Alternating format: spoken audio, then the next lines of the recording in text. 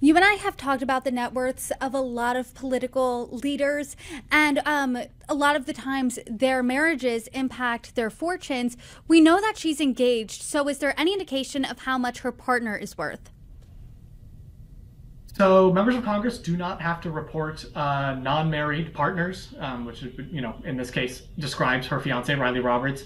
They don't have to report them on their disclosures or their assets.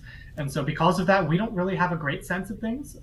Riley's kind of a black box in this whole situation, but he's been working in tech for years and years now. Our best guess is that he probably has some savings, but until they are married, and they've been engaged for over 2 years, so I assume the wedding's coming at some point. Once they're married, we'll get a better sense of exactly how much he's making and how much he's saved up over the years. I am curious about how much her fortune stacks up to other members of Congress. So we haven't done valuations of every member of Congress. We're only getting started here, but I would say that her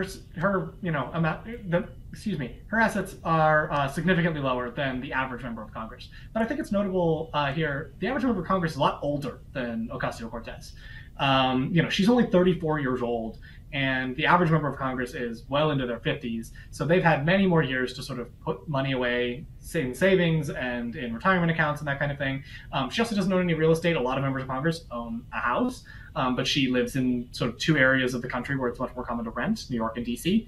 So there's a lot of things that are kind of working against her in this case in terms of actually building wealth in comparison to other members of Congress. That said, she's in a very safe blue district, assuming that she stays in Congress for decades to come, as she potentially could. She's going to have plenty of time to put money away in that thrift savings account, plenty of time to put money away in savings accounts, and maybe eventually buy some real estate that can grow as well.